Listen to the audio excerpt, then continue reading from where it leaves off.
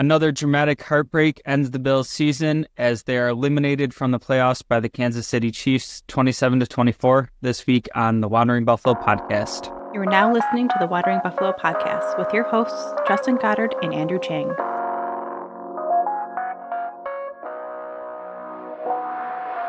Bills Mafia, welcome into another episode of the Wandering Buffalo podcast, a show on the Buffalo Fanbase Podcast Network.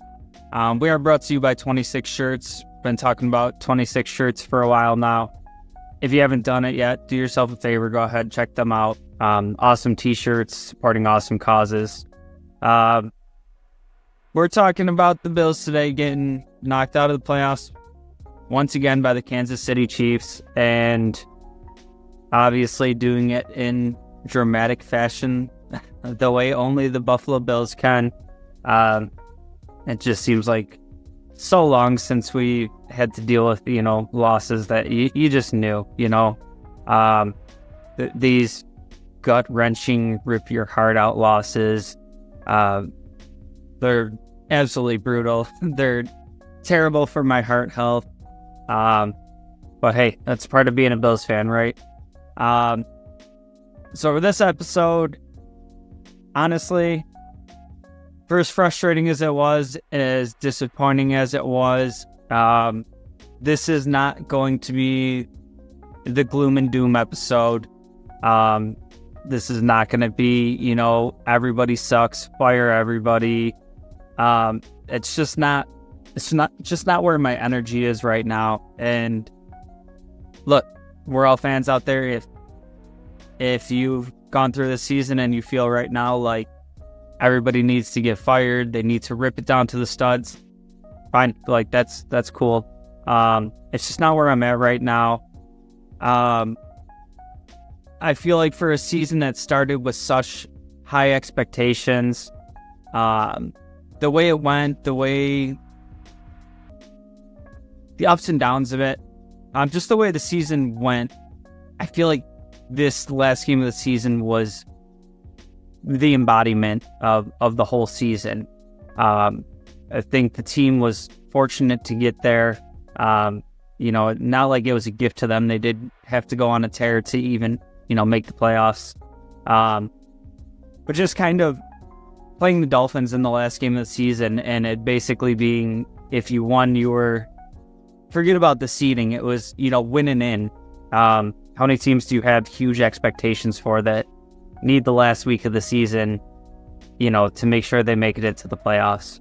And I get there was a lot of circumstances leading up to that, and they really were playing, the best ball that we saw this season going into that game against the Chiefs.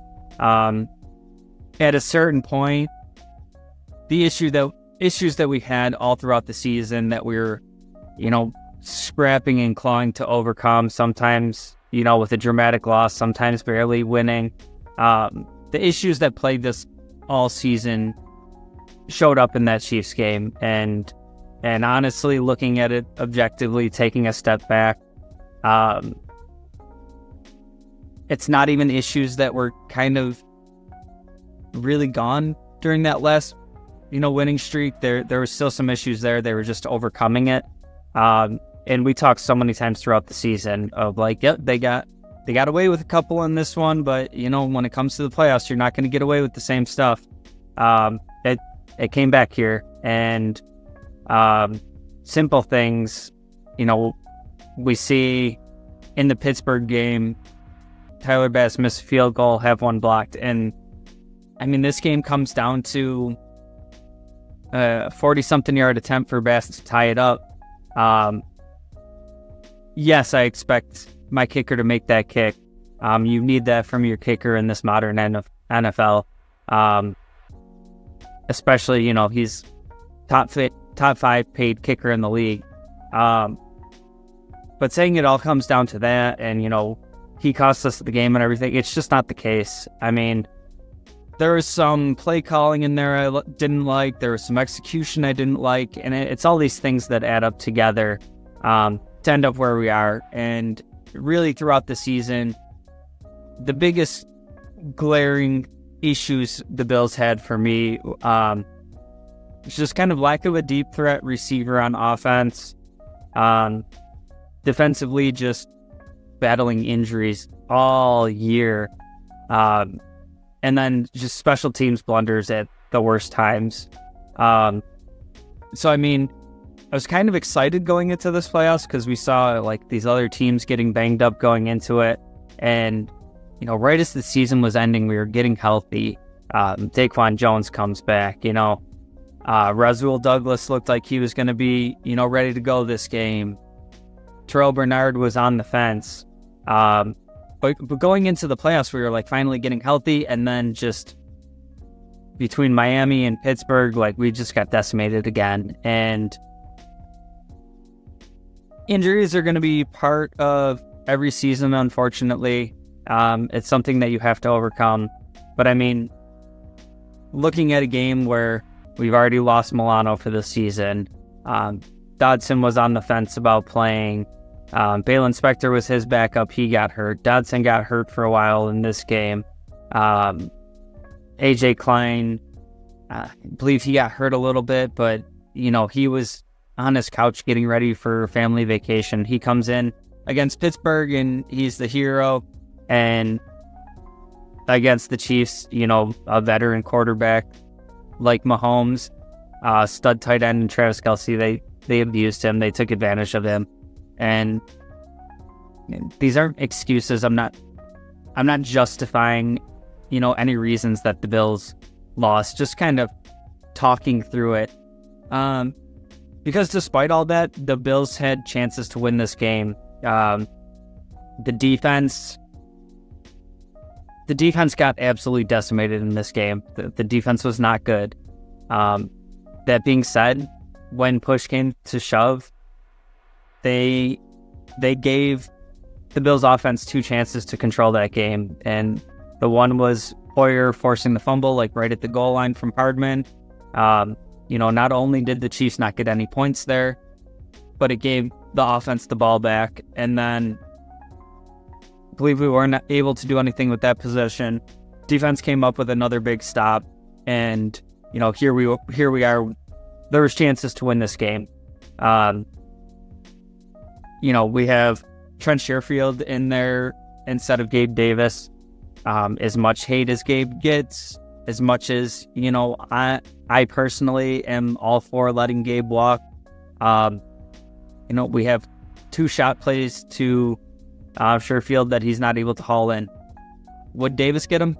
I don't know. Davis has had, you know, some unsure hands himself, but as far as like the guy that can make the plays out of structure down the field, Gabe Davis has been that guy in some instances. And we even saw Diggs with, you know, whatever, that ball was like 75 in the air from Josh Allen, and it goes right through Diggs' hands. And that's another big play. I've seen a lot of criticism for Brady and his play calling in this game, and, you know, not having the big explosive plays.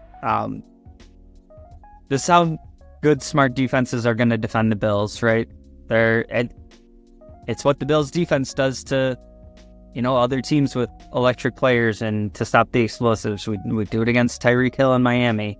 It's that, you know, cover 2, keep everything in front of you and come up and tackle, and you limit the explosive plays. And, you know, so much criticism for Josh Allen and his decision-making this year, for his, you know, ball security. Josh Allen, in my opinion, played this game about as good as we could have asked for. He was effective on the ground. He made good decisions with the ball. He didn't put the ball in danger. The one I keep seeing flash up constantly is towards the end of the game where he misses Shakir in the end zone, and you see Diggs, you know, running free underneath. Looks like it would have been a pretty easy first down. When you rewatch that play a couple times, that pass was thrown with so much anticipation. That was going to hit Shakir right on the numbers, and nobody's having the conversation about Diggs was open for a first down. If we score on that play, right? And, you know, Josh Allen gets bumped in the pocket as he's releasing it and makes the ball come up a little short. And I think Tony Romo was even on the play-by-play saying, if the Bills lose this game, remember this play right here. This will be the reason why. And there's so many other factors that go into a game that you can't just boil it down to one play. But here we are talking about, we had a check down option open there that would have gotten the first down. Well, if it goes the other way too, right? So if Josh Allen hits that check down to Diggs and whatever, we don't end up scoring on that drive and say the game ends with the same result. Well, now we're going to be sitting, behind the screens looking at, look at how he could have had Shakir open on this one here. So, it's always playing the results. And, did Allen go with a little bit of a riskier play to try to get that touchdown? Yeah. That's what Josh Allen does. That's why we love Josh Allen. That's what makes him so incredible, is he threads these needles. He makes these ridiculous plays that other people won't roll the dice on. That's the balls he has. That's what makes him special. So, getting bumped in the pocket and having a miss there, I can't put that too much on him. It happens, right? I'm looking more at, these explosive plays that we needed to get. When you have the chances, and we saw Allen and Diggs miss a ton this year on some of that deep stuff, especially down the stretch. I think there's some misuse of Diggs, and that's a conversation for another time. Can be something we get into in the off season of the way Brady's using Diggs. He doesn't have to be your shot player, but when he gets down the field and he has a step on a defender, and Allen is able to put an absolute dime right into his hands, and he's not able to come that's the play that you need from your $30 million wide receiver. That's one he has to get done. And I'm not going to sit here and get into, the cryptic stuff all last offseason, the drama going on last offseason where Diggs was frustrated. I don't have a problem with him doing that. A lot of people hate that. I think there's different ways it could be handled that could have been better, whatever. For what it's worth, he was showing the same kind of frustration that we are. But now in this situation, if you're going to have that level of frustration at not getting it done, then when you're that guy, you're probably second, third highest paid player on the team. You're just behind Josh Allen. When the game's on the line and that ball comes to you, you got to come down with it. That's where I get into, the Bills not having that really true down the field target. And I absolutely love what we have in Kincaid. I think he had a tremendous rookie year. I think that he's a guy that it's going to be great for the Bills going forward. Shakir also emerged down the stretch this season, just having an absolutely bananas, tail end of the season. You'll see the stat floating around out there about like the efficiency of him. He had something like 460 yards on like 30 targets, 32, something like that.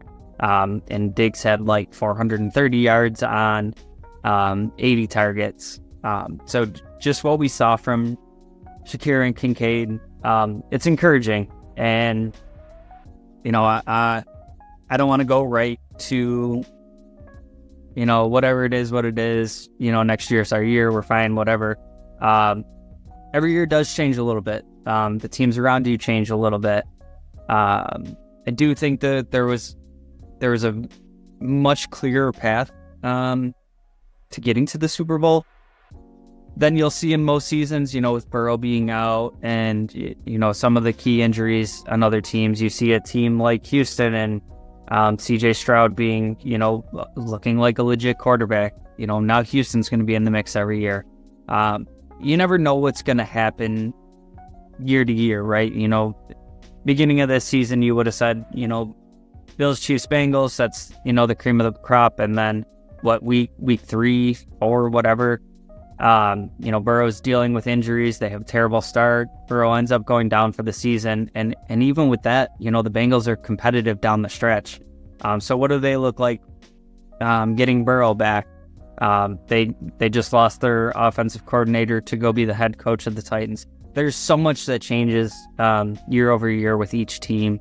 And, we can look at it as like, this was the team to get it done with. We have aging players that, some hard choices are going to be coming up, and, it's a business, and it sucks that, some of these guys that have been with us through, turning this whole organization around to being a constant competitor, you'd love to see them, be guys that could have been around if we were able to get it done and win the Super Bowl. Realistically, times are going to change, and as long as you have Josh Allen as your quarterback, as long as you keep building around him, you're going to have this chance. And all throughout the offseason, we'll talk about, was it time to make a move at coach? There's still a chance that it could happen. How many times do you let a McDermott-led team lose in the playoffs before it's not good enough, before you're wasting Allen's career? All different discussions that we can get to throughout this season, but for this episode, I didn't want to harp too much on kind of the play-by-play and what I liked and what I didn't like. If you're listening to this episode, you watched the game, you probably found a way to maybe watch it back again. We know what happened in the game, and I think this is kind of what we're going to be dealing with, whatever you want to call it, Brady Manning, if you want to call it, Jordan Ewing. I've seen all kinds of comparisons out there to just, somebody that was great that had somebody else great at the same time that was just getting it done that little bit more. I think this Chiefs team has some issues going forward, same as the Bills, and they're going to have the same type of opportunities to address it going forward.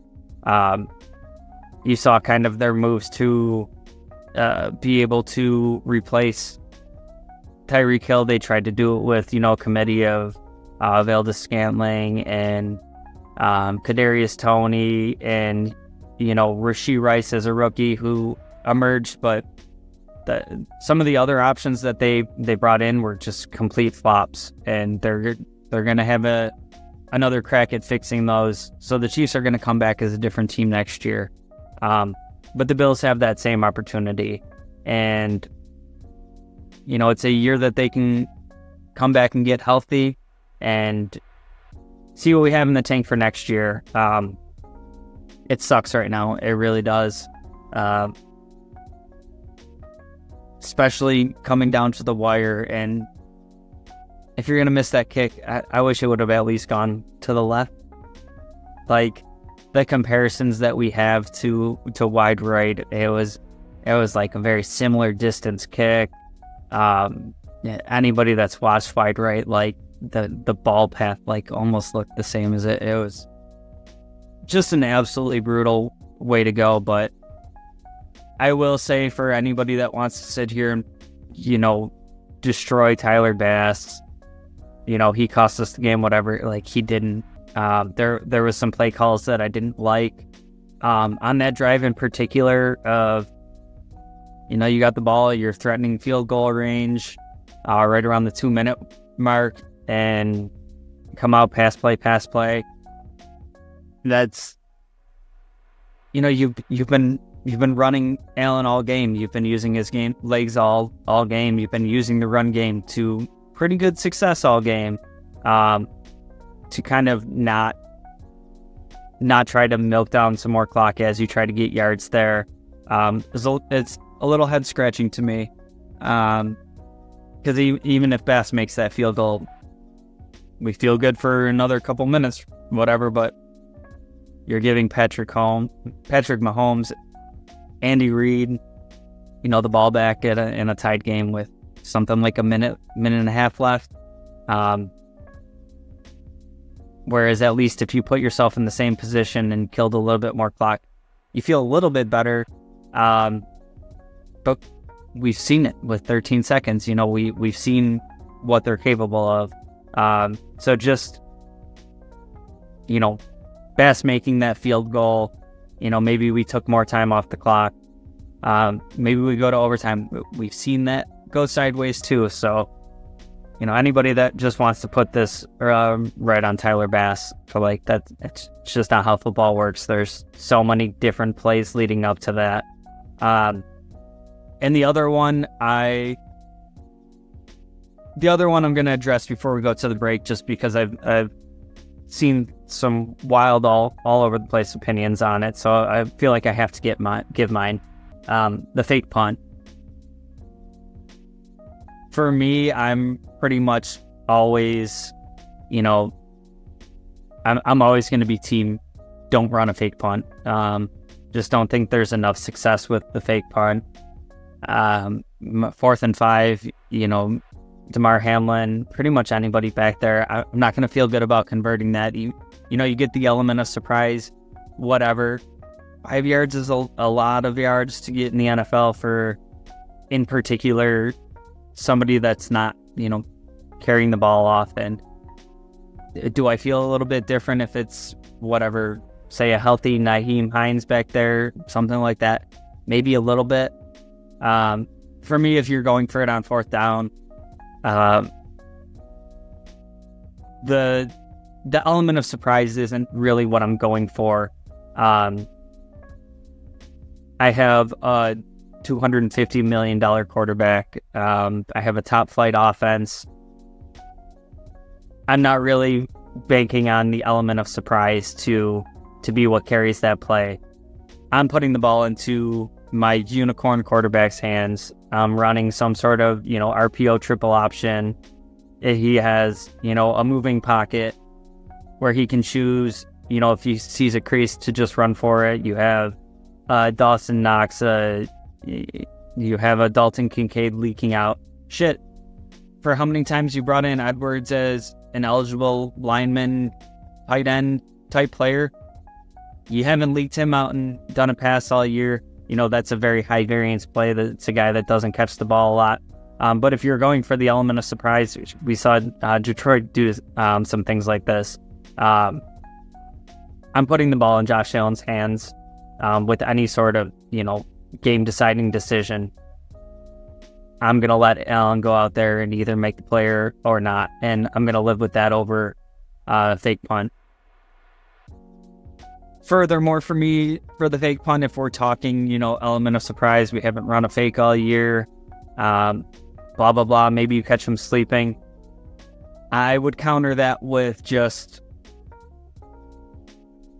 Andy Reid is a seasoned veteran coach that's had great success in the league. He has attention to detail. I'm willing to bet any money that I have to my name that they're looking at the Bills throughout the week, game planning, and they're looking at, Sam Martin pulled his hammy last week. They're on the fence. They, added Matt Hawk. Maybe he's playing in the game. But if Sam Martin's playing, we're going to get after him. We're going to, if he starts having, unsuccessful punts, watch out for the fake. There's just no way in my head that isn't something that Andy Reid was talking to his team about all week. So whatever, that's my 2 cents on it. It's easy to play in the benefit of hindsight. If you did catch him sleeping and it worked, then it's a bold, great decision. Ultimately, don't have a huge problem with it. It's not something, we get cute with and do all the time.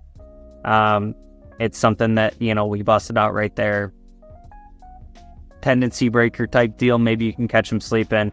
But for my money, if I'm going for it on any 4th down situation, it's going to be in Josh Allen's hands.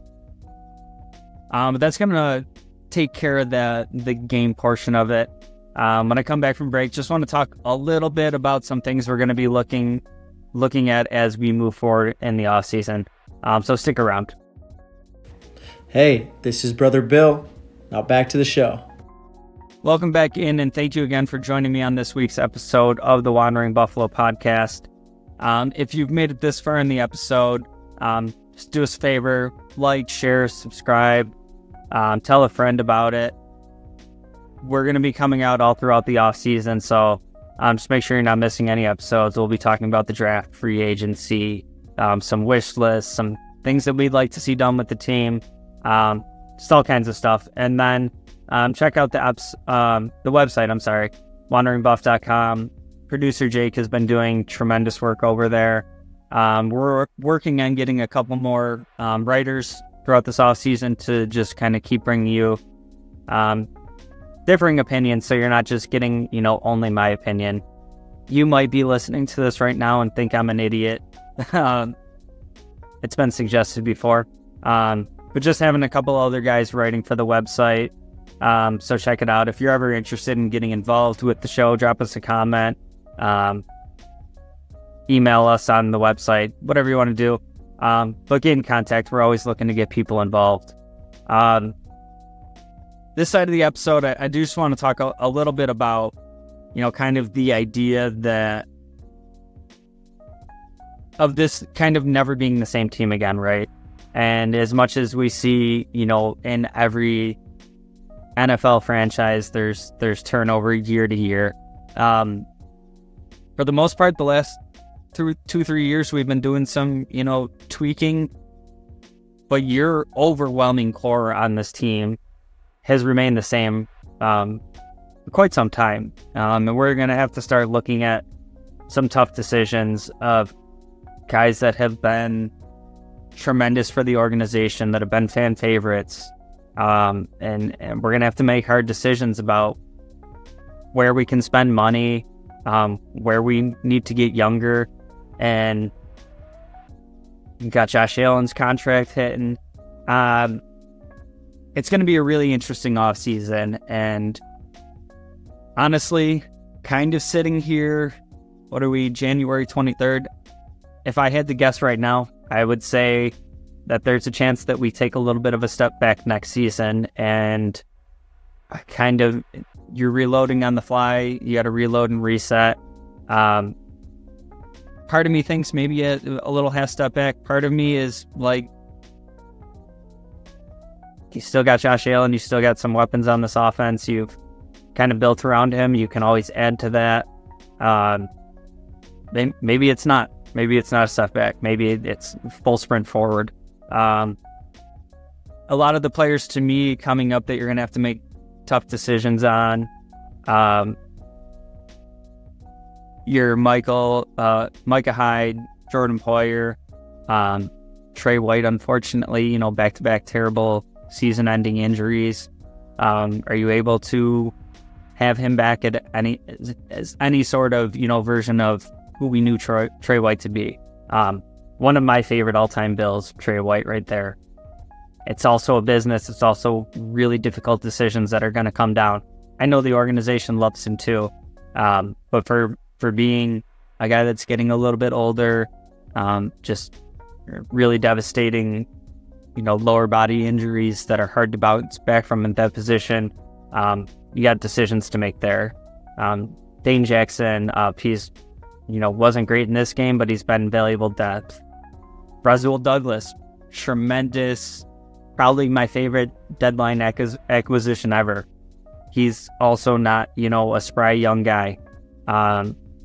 So just a ton of question marks going into the season. That's kind of just on the defensive side of the ball. You also got Poona Ford, Daquan Jones, Epinesa, Floyd. Move over to the offensive side of the ball. You got Gabe Davis is the highlight there. But there's just so many players that are up right now, and I feel like this time of the year it always looks more concerning than it is with Brandon Beane, because he does so many of the 1-year contracts. There's a lot of turnover every year. There's usually a couple guys that we really want back, and we're upset when they don't come back, and then we replace them with somebody else that we really like. So we'll see what Brandon Beane has up his sleeve. But I will say, as much as I have the concern that we might be taking, a little half step backwards this coming season, my reason for optimism is also just, it's like right on the same level. We have a guy, everybody was really concerned with the linebacker position going into this year. Well, now you have Terrell Bernard, who looks like, a star in the making. Unfortunately, he's hurt down the stretch. You went this whole season without Milano. He's going to be back and healthy. You saw Elam get a quick look at the end of the season here. He struggled at first and then comes away with a huge interception and a couple pass breakups. All of a sudden, do we have something there again? Dalton Kincaid was just great throughout his whole rookie season. We saw Shakir emerge, James Cook become, a superstar running back. Probably most importantly, for how long we've talked about keeping Josh Allen upright, just tremendous job from the offensive line this year, keeping the continuity there. And for the most part, these are some younger guys with kind of spaced out contracts. Cyrus Torrance, a rookie.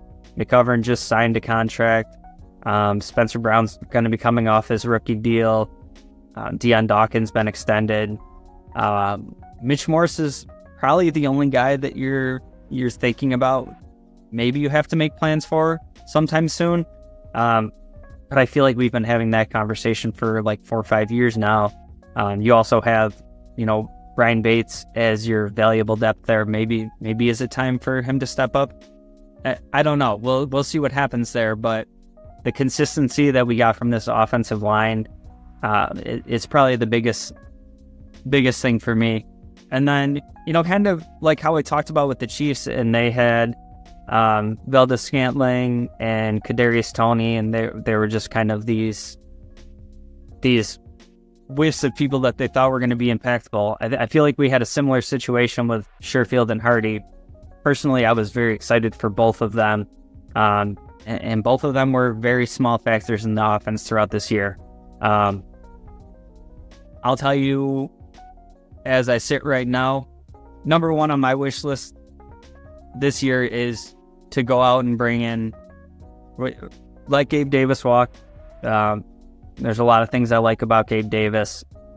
I think we need the true field stretching ability at the number 2 receiver.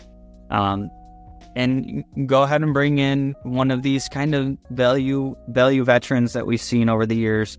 Your Smoke Browns, your Manny Sanders. Bring me in one of those guys that can start week 1 if need be, but go out and make some valuable investments at the wide receiver position. Not only, has this become a league where you can't just have that true number 1 and then kind of some guys around him.